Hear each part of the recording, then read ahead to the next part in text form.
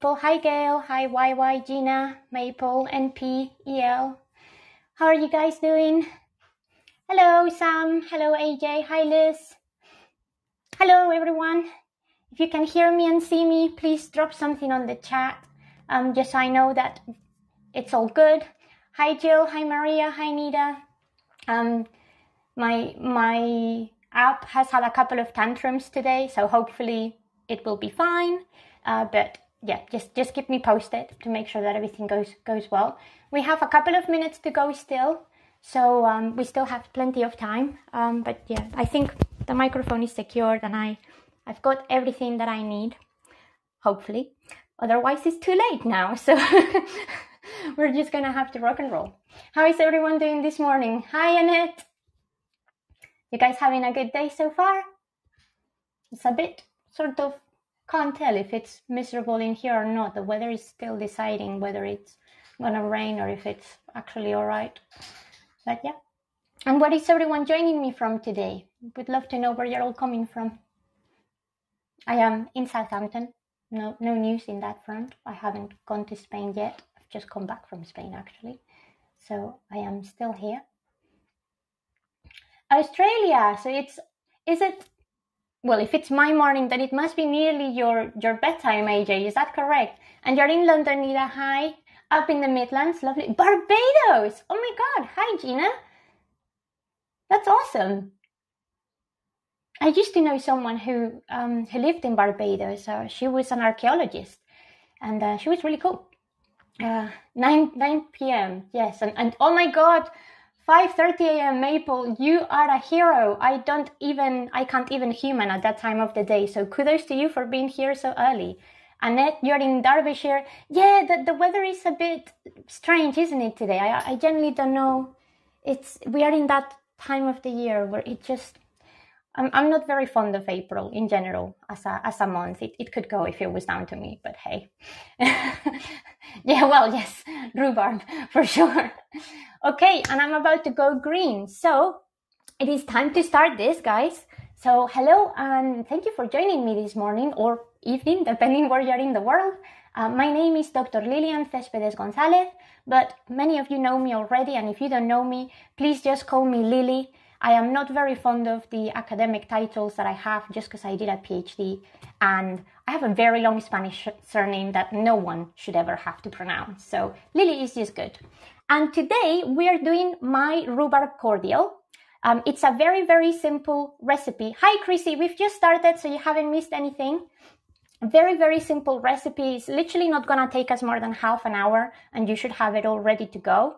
But I'll explain you why I'm doing this.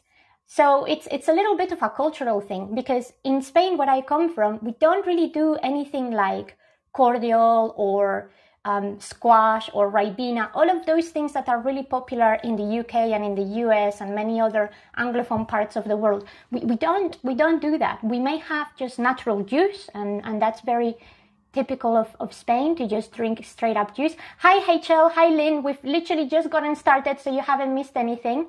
But yeah, when I moved here to the UK and I found, just a typical bottle of squash. For those of you who don't know, squash is just a drink that you dilute with water, or ribena or things like that. I was just fascinated by this magical drink that you just did by pouring some colorful liquid and then putting more water in there. And I was like, ooh, what's this? And I was completely in love with it for a really long time, until I realized that it actually didn't really agree with my stomach at all. Then I started doing some research, and at least back in the day, the squash and all of those things have changed a lot. But they had a lot of the flavorings were specific chemical components that I just didn't take to very nicely. So then I eventually found out that there was a way of doing it homemade, which was called cordial. It wasn't going to be exactly the same. And for those of you who haven't done or had cordial before, cordial is not as liquidy. It's got a more syrupy consistency. But I thought, well, hey, if it's sort of the same similar thing, I'll give it a go. And I have that. When you said squash, no, well, that's the thing. So squash is a drink in the UK. It's spelled in the exact same way. And if you've ever had ribena, it's kind of the version of ribena before you add the water. So it is kind of like a concentrated juice. Yeah, I know. I was like, what is this magic? It is like a concentrated juice made from whatever flavors. Like one of the most common ones here is orange squash. So then you just throw water on it and it's kind of like orange juice. And summer berries, which was my favorite until I couldn't have it anymore. So yes, it's a very strange drink, but I think it's really cool. So yeah, diluting juice, that's it. And like I said, it just completely took me by surprise. So when I actually knew you could do something similar, but just at home with a cordial, then I was like, well, then I have to try that. And one of the reasons why I really like making it with rhubarb is that, again, rhubarb is not that popular in Spain. We don't really use it a lot.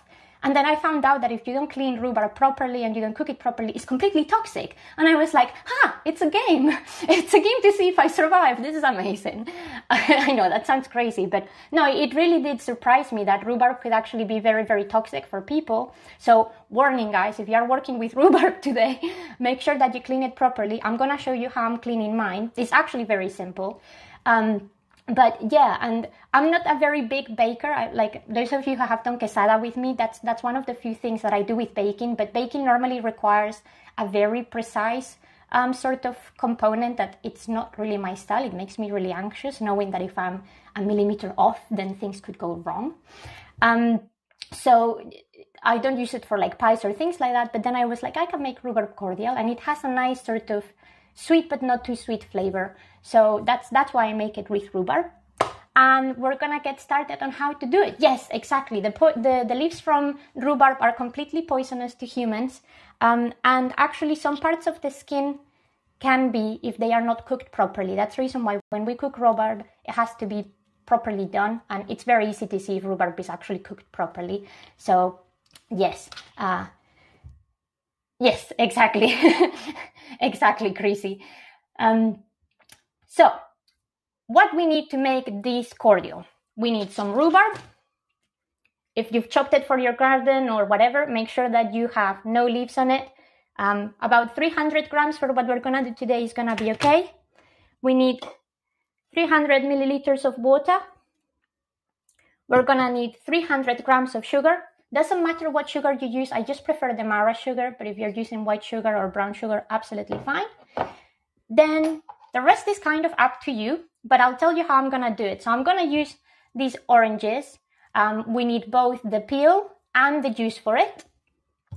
And I am gonna put cinnamon because I love everything that tastes like cinnamon. And by doing this type of cordial, to me, it kind of tastes like Christmas, but cold. Because it has that sort of like, you know, cinnamon apple warm drink that you get from Christmas. And normally in this recipe, I put ginger. But I had a technical problem this morning, which was that I went to open my spice cupboard.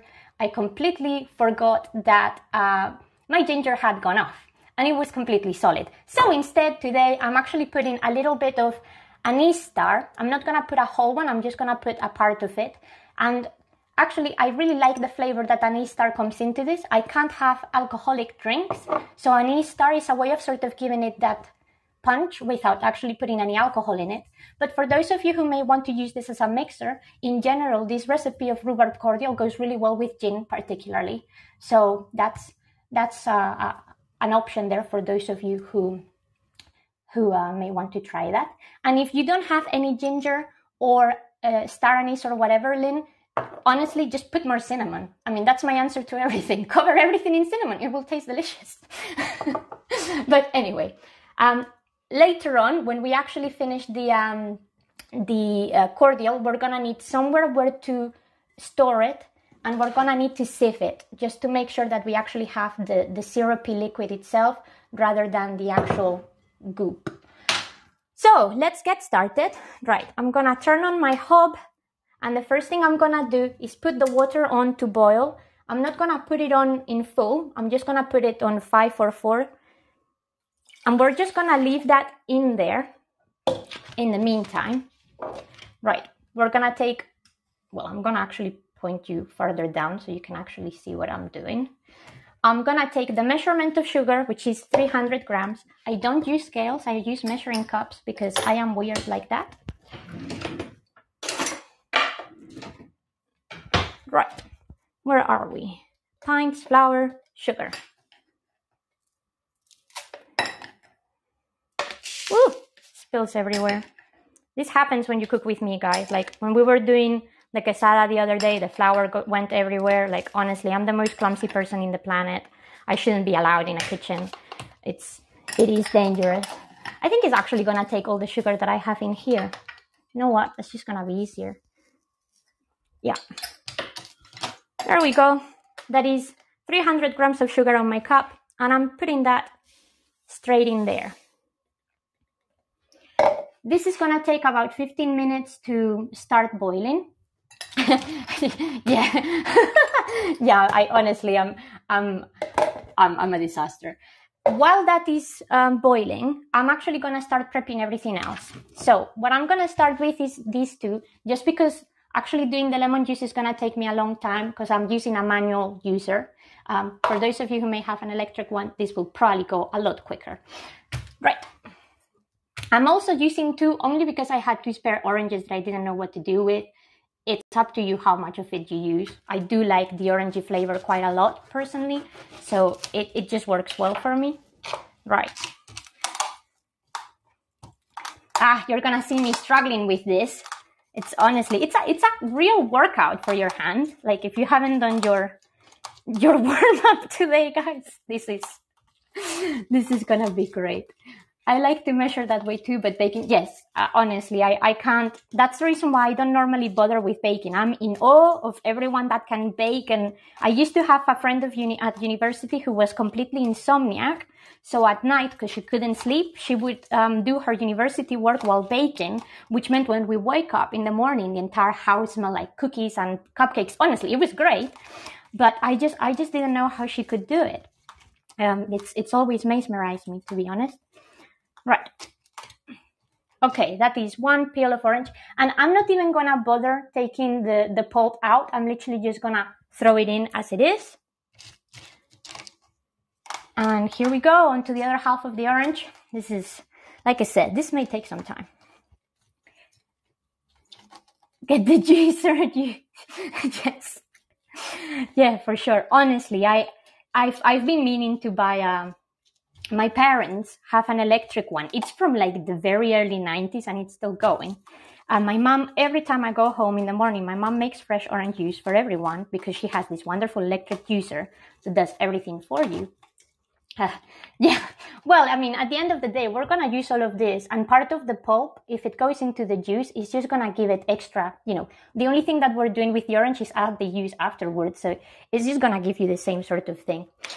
But yeah, I really envy her for having that electric juicer, and I've been meaning to buy one, but they are really not a thing anymore. It's kind of funny. Like I never imagined my life without a juicer like that one, and a lot of places you just can't find those anymore. Or use key limes, yes, for sure. That's how I cook. Honestly, I am very much one of those people. Like I am very good at opening the cupboards and making something out of what there is already in the cupboards. I'm not so fond of following a recipe as much. I mean, I can follow a recipe, but not to that point. Right, I'm gonna bring down the heat to 3 just because this juicing is taking a while. And the thing is, we don't want the cordial to caramelize. So I'm gonna show you very quickly how this is looking in the pan. It's kind of like goop. So as you can see, we have our just thrown in oranges. This is literally, it kind of looks like a dark caramel type of thing.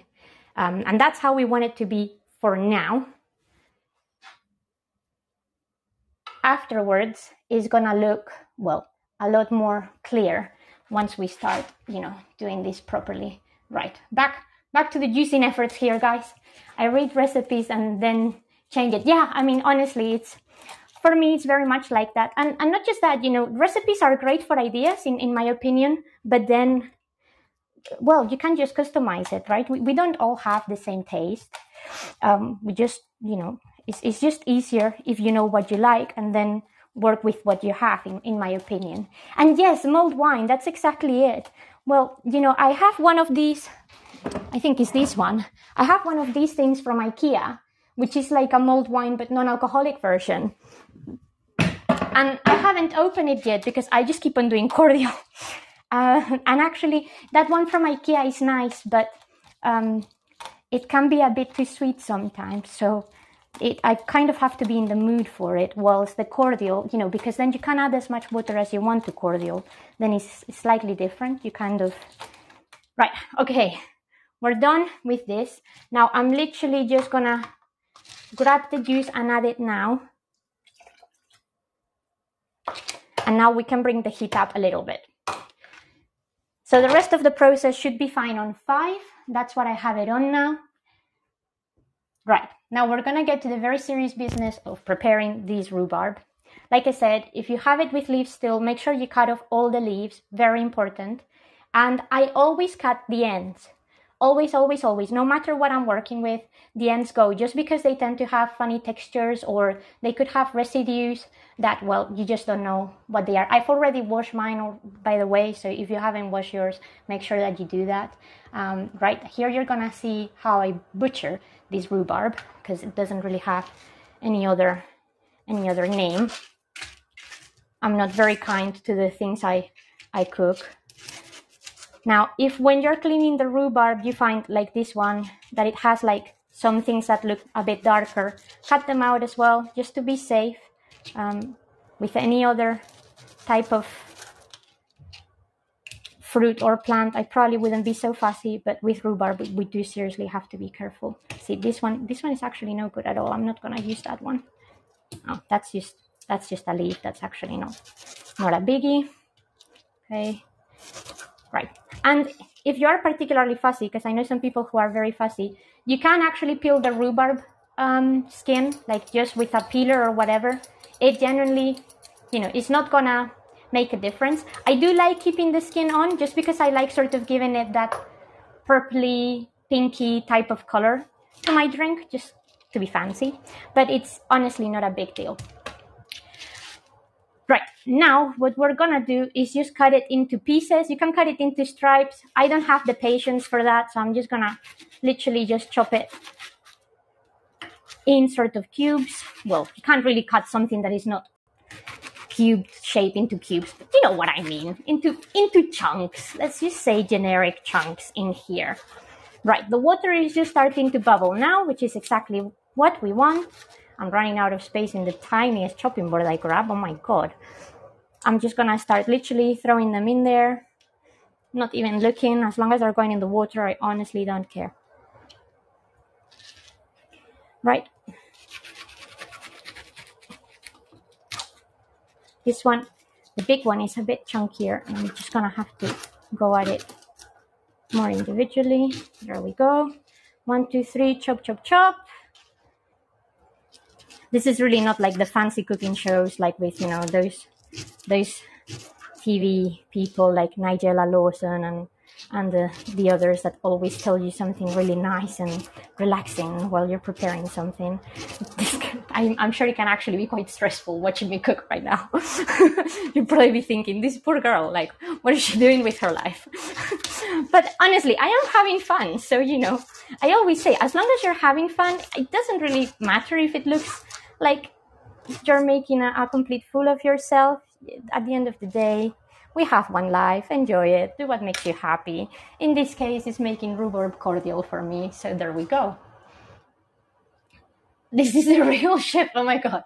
This is definitely the reality of what happens in the kitchen. Right. So I'm going to show you how this cooking pan is looking like. It's not very glamorous, mind you. Right. So here we are. There is our completely thrown in rhubarb and orange. As you can see, we're starting to see some bubbles. I'm not gonna move the heat now until the rhubarb is really, really soft. So in about 10 minutes, the rhubarb is actually gonna start dissolving. You're gonna see how the filaments start coming off. It doesn't need to become pulp. Just as long as it's soft and it starts looking mushy, we are good. I'm glad you guys are finding this funny, because I do get so nervous. Sometimes people are going to think I'm crazy. I mean, I am, which is, I'm not going to lie to you, I am. But there you go. Right, this is the moment when I put what I consider to be a healthy amount of cinnamon, which is not necessarily what you may consider a healthy amount of cinnamon. So from this moment on, honestly, it's entirely up to you. I'm gonna make sure that there is plenty of cinnamon in here. I just really, really love cinnamon. Cinnamon is one of my favorite flavors in the world. We do have another traditional Spanish dessert, which I may do for you guys at some point because I really like having it in the summer. It is called arroz con leche. It literally means rice with milk. And it's kind of like, it is similar to a rice pudding or the rice pudding that people in the UK and in America may be familiar with. It's not exactly the same. And we have it called with a lot of cinnamon. But in general, we just put a lot of cinnamon in most Spanish cooking. So I'm taking the top off. This is what I mean, a healthy amount of cinnamon. I'm just gonna go, let it flow. Right, and that's probably enough cinnamon, or my mom will probably think I'm, far too gone. I'm gonna show you my healthy amount of cinnamon in there. There you go. That's what I consider a healthy amount of cinnamon. It actually, I must say, it tastes a lot nicer if you have cinnamon on the actual, not on the already processed powder. It tastes a lot nicer if you just have the actual cinnamon, not cane. Oh my God, what is it called? You know what I mean. Cinnamon on the flesh. Oh, my brain went completely blank in there. Stick. There we go. Thank you. Cinnamon stick, of course. Right. And now, like I said, because I don't have a ginger, I'm going to put just a little bit of star anise seed. So I'm literally just going to break it. I have about half of it, and I'm just going to throw it in there. And that's just going to be, like I said, to give it a bit of a punch.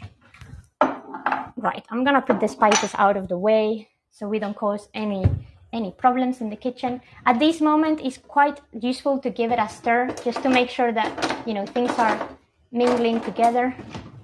So we grab our wooden spoon. I'm going to point you towards here again, and just make sure that things are mingling. There we go. Oh, it does smell like Christmas. I love it. Awesome. Yeah. I definitely need to remember to add more cinnamon. Honestly, I can't live without it. I actually put it on top of ice cream, which is something that I know a lot of people think I'm crazy for. But I love, one of my favorite ice creams is actually something that we don't have in the UK. It's Argentinian. If you've been with any of our Argentinian guides or with Nikki and Adri, they do a lot of Argentinian cuisine, and they do dulce de leche, which you can do at home. It's actually very easy. It's kind of like you just grab condensed milk and you bake it, or you put it on a bain-marie, and then it kind of gets that caramelized feeling. I love that stuff. I can literally eat it with a spoon. And my favorite ice cream is that. So I normally get that one, and then I just put a ton of cinnamon on top of that. And I'm one of those weird persons that when she goes to a Costa or Starbucks or something like that, and they ask, would you like chocolate on your coffee or your drink, whatever it is? I go, no, but if you have some cinnamon, I'll happily take that. Which is actually one of the reasons why normally when I'm out, I drink spice chai latte, because it has that cinnamony, spicy flavor that I really, really like. Cinnamon and toast and honey toast is so good. Oh my God, you've literally just mentioned two of my favorite things in the world, cinnamon and honey. I could eat honey till the end of time. In fact, when we were really, really little, my auntie is 3 years younger than me. I know, crazy. We used to sit on like the kitchen table, and in Spain between lunch and dinner, we have another sort of meal called merienda, because we have dinner quite late. And my granny used to make fresh juice for us, and then we will get a ripe loaf of bread, the proper crusty, thick stuff, and just toast it and cover it with eucalyptus honey, which is one of my favorites, and just literally eat that, which in hindsight probably wasn't, the healthiest thing for a 7-year-old and a 4-year-old, but we loved it, and it was a Sunday treat. So there we go. I buy cinnamon in big bags as I live. Oh my God, that's amazing. Yes, well, oh, bean stew with cinnamon. That is really good. And yes, cinnamon in coffee is honestly the best thing. My mom is not too fond of cinnamon. So, oh, cardamom. Cardamom is delicious. I found out one day completely by accident, because another thing that I really love with cinnamon is cinnamon buns. There is a bakery in London. If you're ever in London, guys, go to this bakery because it's awesome. It's just off the road of Shaftesbury Avenue, and it's called Fabrique. So I went there. I literally was famished. I needed something to eat.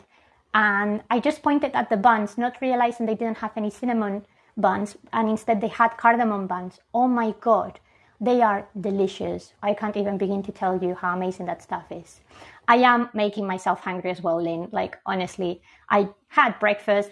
It was a pretty good breakfast. And I'm already thinking I probably should have lunch as soon as we finish this.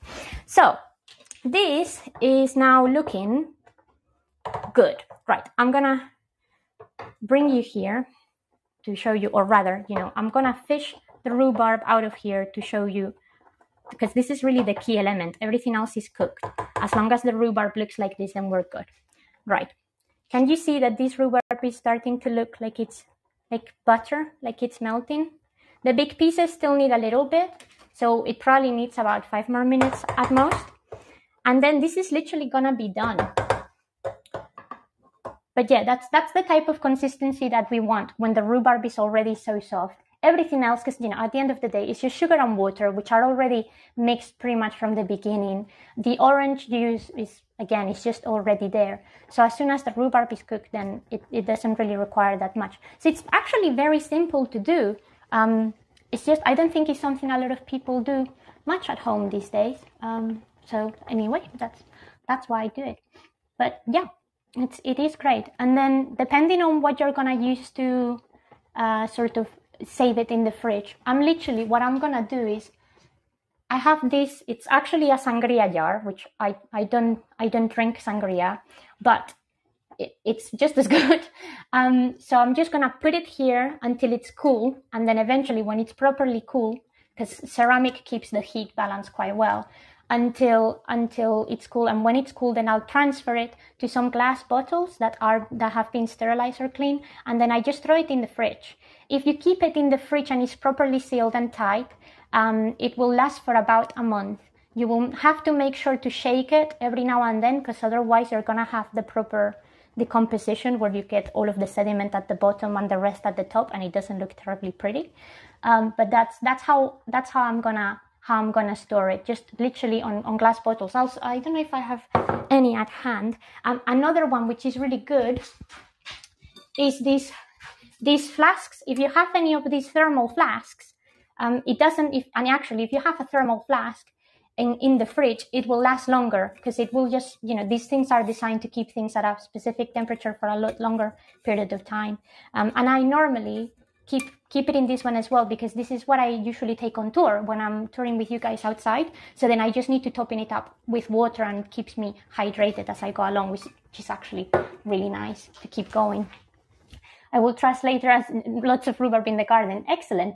Let me know if you guys try it or you make your own. Let me know, because I always love to see, how people do this. Well, I didn't think about using a flask, Chrissy. It was completely out of accident one day when I realized that the bottle I was going to use was, let's just not say it was in a very good state. I will not give you nightmares with that. And I desperately needed somewhere where to put the cordial. And I was like, oh, it's okay. I'll just use the flask, whatever.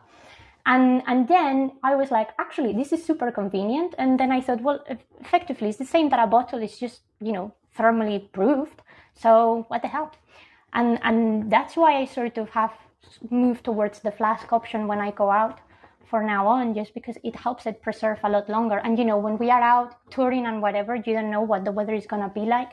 And if you have a particularly hot day, if you have water just in a bottle, it just ends up being lukewarm, which is not a very pleasant feeling.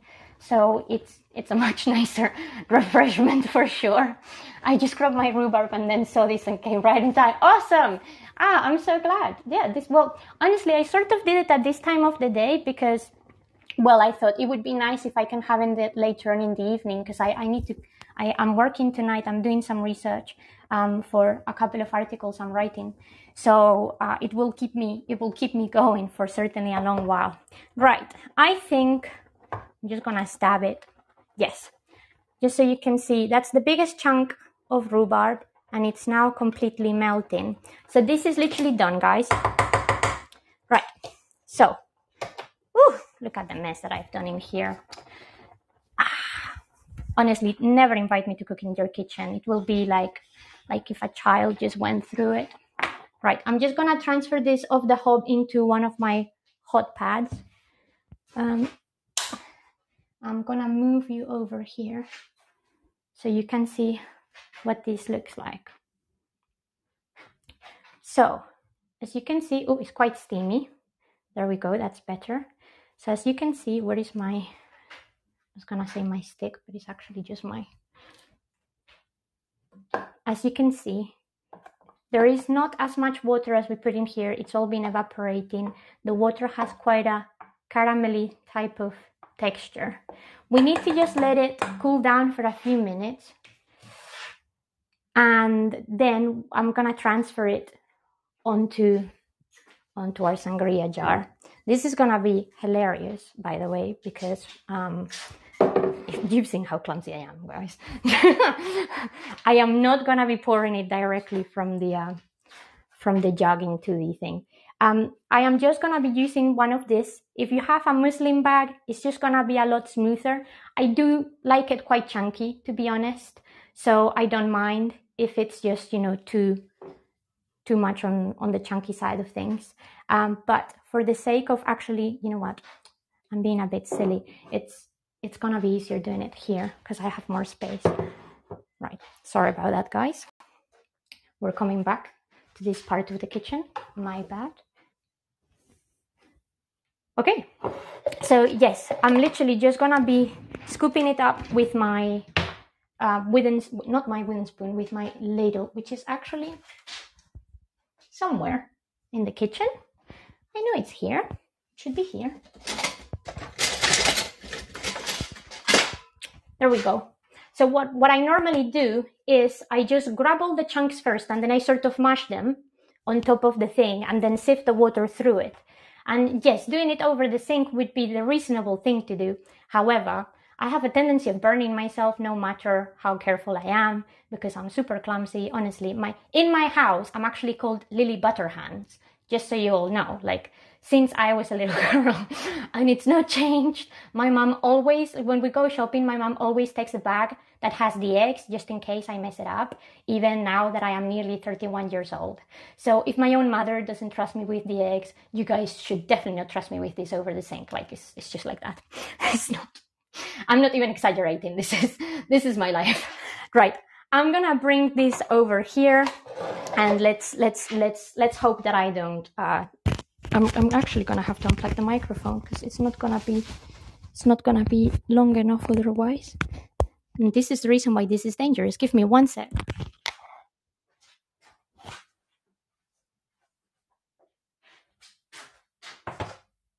Right. Awesome. Danger has been averted for another day. Thank goodness. Right. I'm glad you find this funny. Honestly, I normally think people just think I am neurotic. So I'm glad you guys think I'm more or less sane. Right, I think this is probably the best angle. So literally, I'm just scooping things through. And as you can see, the juices are coming through. At this stage, we can get rid of the big orange peels. That's another reason why I use this, because, well, we don't really need it anymore. It's helped us. It's done its service. So do make sure you take the peel and the zest off and scoop it out. I've just done that to save us some hassle. And then I literally just mush like this. I just mush it like that. It helps getting more chunks of the rhubarb. Like I said, it's entirely because I just like that. If you don't like it, just put it through the muslin bag, pour it all over, and it will be absolutely fine. But, you know, each to their own. I have my strange way of doing things, and mushing rhubarb into my rhubarb cordial is one of the things I do. So there we go. And yeah, literally, this is, I mean, it's almost done. Shouldn't be too much. You can probably go through a whole bottle of this in one dinner with a liter of water. Like I would say, you know, for people who maybe don't like it very strong, the ratio of what we've done, which is 300 mils of water and 300 grams of sugar, under 300-ish of rhubarb, is probably a good ratio for a liter of water, for those of you wondering. Literally, I can't remember, Maple. I think I saw something on the internet, tried it once, hated it, and then I did it my own way. So I did keep I was speaking with someone who I'm friends with. She has her own allotment, so she does a lot of stuff with her own vegetables and fruits and stuff like that. And she told me that honestly, the biggest and most important part about making cordial, any type of cordial, is that you keep the fruit or veg sugar and water ratio to more or less the same thing. And she was like, as long as you do that, you literally can do whatever you want with it. And I was like, well, that's literally all the encouragement I needed. So thank you for that. Love it. Right, this, I don't think I can pulp this rhubarb anymore, guys. That's literally it. Right, I am going to dispose of that in the bin very quickly, just to avoid any spillages around. There we go. And now it is the moment where I'm just gonna pour things in here. Please pray for me,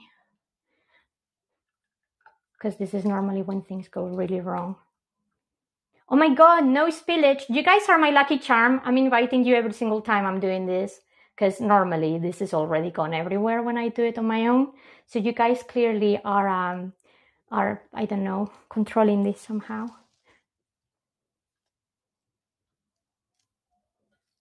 Hey, amazing.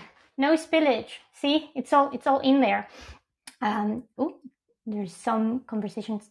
Chase, it used to make rhubarb crumble and pie. Yes, I mean, I love it. I just suck at bacon, so I don't bother doing things like that, but it is absolutely amazing.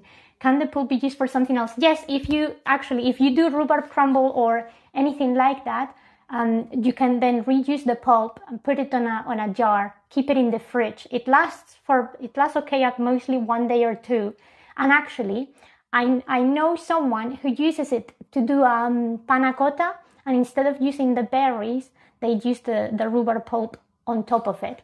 So there you go. Muffins and cupcakes with rhubarb pulp will be amazing. Yes, exactly, Gina. Doesn't it just smell like Christmas? That's why I love it so much. It is Christmas in the summer, which is honestly my ultimate dream, because I love Christmas. Christmas is very, very important in my family. We just love it. We're not really religious, but it's just a nice time of the year for us to get together and to just spend time together. Particularly since I left home, I think it's become even more important, because that's the only time of the year where, you know, we all are together no matter what. So there we go. Okay, right. So I'm gonna show you this on the jar. Well, it's probably quite dark, so you cannot see a lot in there, but it is there actually. It's about maybe halfway through the jar. And that's the rhubarb cordial done.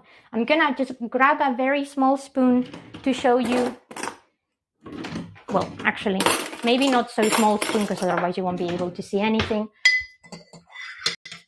This is the color and the texture. It tastes really good, guys. That star anise has really given it the ultimate punch. Oh, wow. That's gonna be amazing with water. I mean, it's really nice warm, so if you like it more like a punch, honestly, it will be absolutely fine.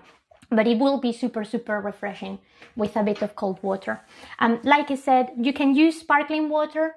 I'm just not a big fan of it, but it will go nice with some sparkling water just to give it a bit of a juice. And if you like alcohol, the best one that it will go with, in my opinion, is gin. But you can also put it with some rum, and it will kind of be like a pirate punch. So that's another good one in there. But yeah, I'm just gonna catch up with the chat, guys. 1 second. I was thinking of it will. Oh yes, nectar. Nectarine. Very nice. That would be incredibly yummy indeed. Yes, I mean, honestly, once that you know how to do this, you can do it with any fruit. It's absolutely fine. I add more sugar. Yes, that's a really good thing of doing, Jill, to make it more like a jam and then spread it on toast or a croissant, toasted croissant with that. You've given me a great idea, Jill. Watch this space. When I was on my juicing spree, amazing. You could chia seeds and it would make oh yes, because chia seeds have that funny texture, don't they? You guys are making me hungry now. Very hungry. Or eat a gulp. Oh, with porridge. I actually have porridge with oats every single morning and kefir instead of milk, so I may try that. Rhubarb punch, yes, amazing. Overnight oats. My stomach is rumbling too.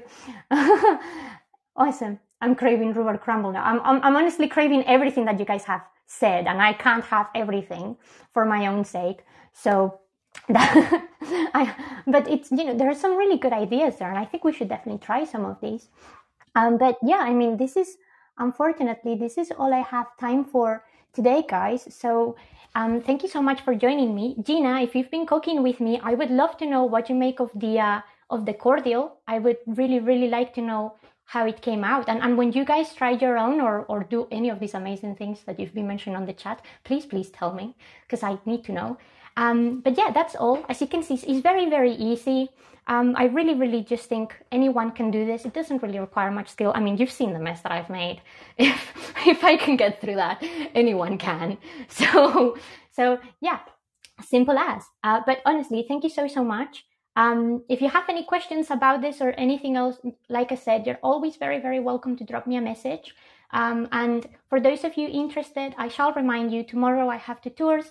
James the Roman reenactor is back, and he's not actually gonna be back until probably after spring season, so this is probably the last chance you have to catch him until July, I suspect. I will be doing just my ordinary walk of Southampton to redeem myself from all of the troubles that I had on Tuesday, and then on Monday I will be doing my at-home tour of the Perseus cycle from Southampton Art Gallery, and I'll be doing a raffle with the postcards from the gallery as well. So if you're interested in art and want to hear about Greek mythology, that would be honestly a very fun session. And that's all for today. Oh, thank you so much for everyone who followed and for all the tips and honestly all of your amazing comments. You're all wonderful. So seriously, thank you so much. It genuinely means a lot to me. So thank you for supporting me. Thank you for being so kind and for spending some time with me. And, I'm sure I'll see you soon at some other point. And like I said, feel free to reach out at any moment. Hope you had a wonderful weekend. I hope the sun eventually shines wherever you are. And honestly, take care and thank you so much. Mwah. Bye-bye. Take care.